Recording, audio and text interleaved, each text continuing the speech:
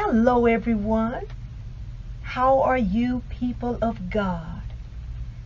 It is Lakeidra, and I am excited about coming on, sharing with you all some powerful nuggets, and remind you all again of what the Word of God says. You know, every day we have to hear it over and over and remind ourselves, what did God say?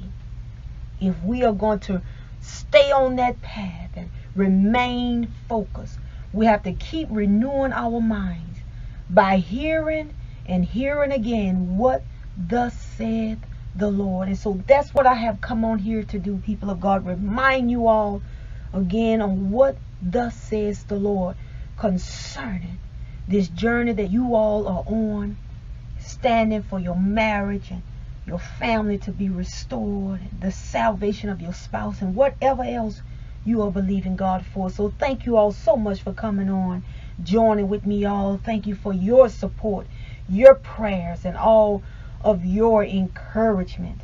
It is such a blessing to me. Now I want you all to remember again what Deuteronomy tells us concerning the curse of the law. There are things you are seeing in your marriage right now that you should not be seeing. You, people of God who have been redeemed from the curse, there are things you are supposed to be resisting, saying no to the enemy, the devil, the adversary, the one who is out to steal, kill, and destroy. You are to resist him. There are things that you are witnessing in your marriage you are to stand against, because you are blessed. Seeing anything that is a sign of the curse, you say no to it. You go back and remember what Jesus done for you, because if you don't stand up and be bold, the enemy will try to run over you and test you, and he will try to come in and steal and take whatever he can. If you are not walking in wisdom, he comes against us through ignorance. He comes through any door that he see open. But the Word of God is able to bring you to the knowledge of truth, and it is that truth that will set you free. And so let us look again in Deuteronomy concerning the curse of the law, meaning what was pronounced on all of humanity because of the fall that happened in the Garden of Eden. Sin traveled throughout the earth, and that brought a curse, but it spread it from Adam and Eve. But Jesus redeemed us from the curse. And so any signs you see that resembles the curse, based off of what the Word of God says, you have a right to stand up and go back to what Jesus has done for you. And so this is a battle we all are in. And I want us to take a look at it again, of what Deuteronomy tells us concerning the curse in marriages. The Word of God tells us in Deuteronomy chapter 28, I want to start in verse 54, concerning the man, how he will be against his wife. It tells us in verse 54, so that the man that is tender among you and very delicate, his eye shall be evil toward his brother and toward the wife of his bosom, and toward the remnant of his children, which he shall leave. And so if you are seeing where the father of your children have even walked away, and your marriage has come to the place to where it has fallen apart, and you see, wives, your husband has turned against you, and there is evil in the midst of your marriage.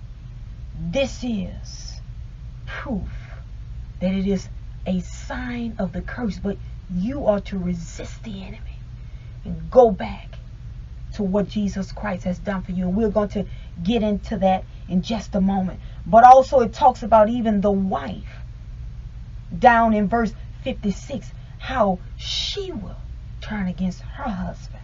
So men of God, if you are experiencing this, just know that this is what you must stand against. You who are joined with Christ Jesus, you have been redeemed from the curse. And the enemy has come in to try you. He has gotten in some kind of way, but you resist him.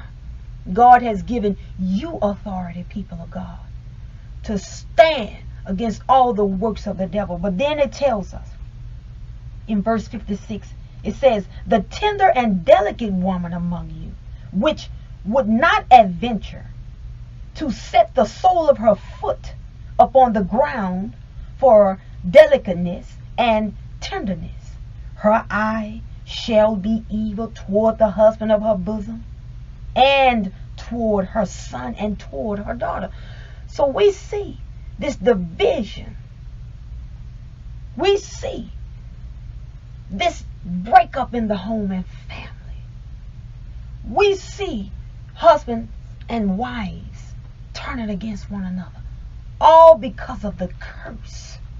But the word of God tells us in Galatians chapter 3 verse 13, it says, Christ has redeemed us from the curse of the law, being made a curse for us. For it is written, cursed is everyone that hangeth on a tree. So because Christ was hung up on the cross that came from the tree, he became a curse for us. And so what the enemy meant for evil, it was for good. When the Gentiles got a hold of our Lord Jesus Christ, meaning the Roman soldiers, through the hands, and all because of the Jews who set it up, it was to set us all free. So what the enemy meant for evil, it was for our good. Yes, the Jew and the Gentile came together and hung up our Lord, but guess what? We all was a part of it too, because it was because of all of our wrongdoings. But Jesus came to reverse the curse for us. Our Lord Jesus Christ suffered, bled, and died for us to reverse the curse, that we will receive the blessing. The Bible says that the blessing of Abraham might come on the Gentiles through Jesus Christ, that we might receive the promise of the Spirit through faith. And we know that where the Spirit of the Lord is, the Bible tells us, there is liberty, there is freedom, there is the life of Christ, there is forgiveness, righteousness. We are joined with Christ, with the Holy Spirit being in our life, who has set us free, is a guarantee that we are the children of God. So the curse cannot come on those that are blessed. And because you are blessed, people of God, your spouse who is joined with you, the one you are standing in the gap for, your family members that you are standing in the gap for, your household, they will be blessed through you who are in Christ Jesus. This was the will and the plan of God for your life. And what does that blessing now looks like in our marriage? Remember, it tells us again in Ephesians chapter 5 verse 31, here is the blessing now that we all have received because of Christ. As the scriptures say, a man leaves his father and mother and is joined to his wife, and the two are united into one. So it's no longer now the curse where a husband is showing evil towards his wife, and the wife showing evil towards her husband, and the father walks away from his children. He is against his own brother, and he's against the brethren, and the wife is against her children. You know, this has been reversed through our Lord Jesus Christ, all because of the Holy Spirit coming in and renewing hearts, bringing salvation and deliverance, drawing us back to Christ, bringing deliverance in the life of that spouse of yours by your faith, by you standing on the word of God. Remember, as Peter tells us in 1 Peter chapter 5, he tells us in verse 8, stay alert, watch out for your great enemy, the devil. He prowls around like a roaring lion, looking for someone to devour. Stand firm against him and be strong in your faith. Remember that your Christian brothers and sisters all over the world are going through the same kind of suffering you are. And then it says in verse 10, in his kindness, God called you to share in his eternal glory by means of Christ Jesus. So after you have suffered a little while, he will restore, support, and strengthen you, and he will place you on a firm foundation. All power to him forever. Amen. And so, yes, there is suffering, there is hardship, but you will see restoration, people of God. You will be renewed. You will see that strength. God is strengthening you. God is placing you on a firm foundation. You will see the manifestations of God's word coming to pass in your life because of what Christ done for you. But it comes through having faith. Peter tells us, you resist the enemy by your faith. Remember that he says, you stand firm against him and be strong in your faith. And so that means believing in the word of God. That's how you stand strong against him.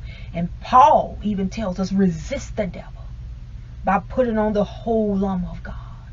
He tells us to take on us the whole armor of God, which is the word of God. We take the sword of the Spirit and we resist the enemy with our words that are coming forth out of our mouths, that the Lord has given us and put in our mouths from the written word of God. The word of God is a sword. And this is how you resist the devil. You stand your ground by standing up for what Christ done for you and speaking the truth, saying, no devil, no curse can be on my marriage. I've been redeemed from the curse. I have been bought with a price. My marriage shall illustrate Christ and the church united into one flesh. Remember, that's what the word of God tells us in Ephesians chapter 5, verse 32. This is a great mystery, but it is an illustration of the way Christ and the church are one. Talking about when a man is joined to his wife and the two are one flesh. It is an illustration. It is to show forth the glory of God and the church united into one. So again, Paul says, I say each man must love his wife as he loves himself, and the wife must respect her husband. And so Paul is saying, you who are now under the blessing and not under the curse, who have been redeemed from the curse of the law, there must be an illustration of Christ in that marriage, because the power of God has set you free. If there is faith, there will be deliverance, there will be manifestation, there will be the things that God has promised. And yes, we are in that place where there is suffering for a while, but in the end, people of God, God's word is showing us you will see restoration by standing your ground, though, by standing firm in your faith, not wavering,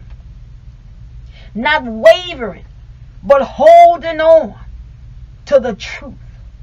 Hallelujah, for it is that truth that sets you free. And so your marriage, precious standards, has been healed, has been redeemed. There is coming great and mighty things your way. You have the scriptures. You have the truth. And so we don't look to the left or to the right. We keep our eyes on the Lord, on his word. We are to think now on things that are true and lovely and of a good report. Things that are excellent. Things that are worthy of praise. And this is how the God of peace and restoration will be with you, people of God, keeping your hearts and your minds, helping you wait patiently and strong and victoriously until the promises are fulfilled in your life. Yes, you're going to have to put up a fight by taking the word of God, telling the devil where to go, telling the devil what is the truth. Hallelujah. Keeping yourself as well encouraged. Meditate on the word day and night so you will keep yourself standing strong, because hearing the word brings strength and comfort. Faith, it keeps you focused and meditating on what God says and not the things that you are seeing around you. I'm telling you, it will satisfy your soul. Keep renewing your mind by reminding yourself of what God has done for you already. You have already been healed, delivered, and set free, precious standards. You're not waiting for Christ to come back and do anything. He has already done it for you over 2,000 years ago. He was wounded for our transgressions, bruised for our iniquities, and the chastisement of our peace was upon him, and by his stripes we were healed. We are healed. Hallelujah. Isaiah chapter 53 verse 5 tells us. And so that's all you see throughout the scriptures of Jesus coming to save, deliver, and set free. And that's what happened when he was hung up on the cross. It is finished. And so you stand, precious standards. You have overcame the devil by the blood of the Lamb, which is our Lord Jesus Christ, and by the word of God, the word of our testimony, the word of what we know is the truth, the word that has been revealed to us as we studied the scriptures. We know the truth now. That is how you are overcoming the devil, by having your faith in God, by standing on what Christ has done for you. Your marriage has already been healed. Wait for that promise to be fulfilled in your life. It is so. It has been written. Hallelujah. We just praise the Lord for what he has done for us. It is already finished. The devil cannot change it. He cannot stop it. It has happened over 2,000 years ago. He has already been defeated. Praise the Lord. And so we're going to pray and rejoice and declare the word of God. Hallelujah. Give God all the praise. Thank the Lord. Hallelujah, for what is coming our way. Join with me, people of God. Hallelujah. Thank you, Father God, for your word. Thank you for setting the captives free, Lord God. Thank you, Lord God, for healing us, giving us the victory over the enemy, causing the curse to be reversed through what Christ Jesus done for us, who became a curse for us. Thank you for delivering us, oh Lord God, from the curse of the law that brought division in marriages and homes and people's health and things that happened that brought lack and poverty. Oh Lord, thank you for redeeming us from all these things. We now have the blessing. And you tell us to believe we've received them and they shall be ours. You say they shall be yours. And so we receive them. Thank you, Jesus, already in advance. Thank you, Lord God. Hallelujah. We stand on this truth. Thank you, Lord God. We call forth our marriages right now. We say you are healed. You are an illustration of the way Christ and the church are one. We are joined with our spouse in Jesus' name. And we declare and decree that our husbands shall love us wives as their own bodies. And wives shall be submitted unto their husbands in everything. We shall honor them as they love us as their own bodies. Thank you, Lord God, for restoring us. Thank you, Lord God, for breaking the power of the devil through the word of God, our Lord Jesus Christ, who became flesh. Thank you, Lord God. Hallelujah. No weapon that is formed against us can prosper. We have defeated the devil. Praise the Lord. Hallelujah. We claim the victory. We call it forth in Jesus' name. We command our marriages now begin to line up according to the word of God. Come forth speedily. In Jesus' name, we command the lines of communications to be open in Jesus' name. We bind every hindering spirit. We command you to flee. We resist you now. We bind the spirit that has come in to bring in divorce and separation and bring in the curse. We bind you in Jesus' name. We have been redeemed by the blood of the Lamb. Get out in the name of Jesus. Satan, get behind us. Get out every witchcraft, every spirit of sorcery. Get out in Jesus' name. All the works of the devil, we cast them out of our marriages. We cast them out of our homes, our families. In Jesus' name, we call forth salvation. We call forth the fruits of the Spirit, which is love, joy, peace, hallelujah, meekness, long-suffering, temperance, patience, goodness, hallelujah, and self-control. Thank you, Lord God. We have the Spirit of the Lord in us. Praise your name. Thank you for freedom in every area of our life. We stand on this truth. We bind the works of the devil. We have been redeemed. And we command every work of the enemy to bow in Jesus' name. We command every work of the enemy to flee from us. We call you destroyed. We call you cursed in the name of the Lord Jesus Christ, our Lord and Savior, our Redeemer from all evil. Thank you, Lord God. Praise your holy name. Hallelujah. And Father God, thank you for the precious standards. Also, Lord God, that has given their precious gifts into your work. Lord, bless the works of their hands. Thank you for every one of them, Lord. Thank you, Lord. May you multiply that seed for whatever they are believing for. May it return back to them 100-fold. Lord, we bless you in advance and thank you for everyone that has joined me with support and their prayers and their encouragement. Each and every one of them. Lord, we thank you and give you the praise. And all the people of God, we declare your word. And all the people of God says amen. Amen and amen. Thank you, Lord, that our marriages and homes are healed. They are delivered and set free. Thank you for salvation in our household. Hallelujah. And in the lives of our spouse. Thank you, Jesus. Hallelujah. Remember, precious standards, the Lord loves you and I love you too. Keep standing on the word of God. It is already yours. And until next time, bye-bye.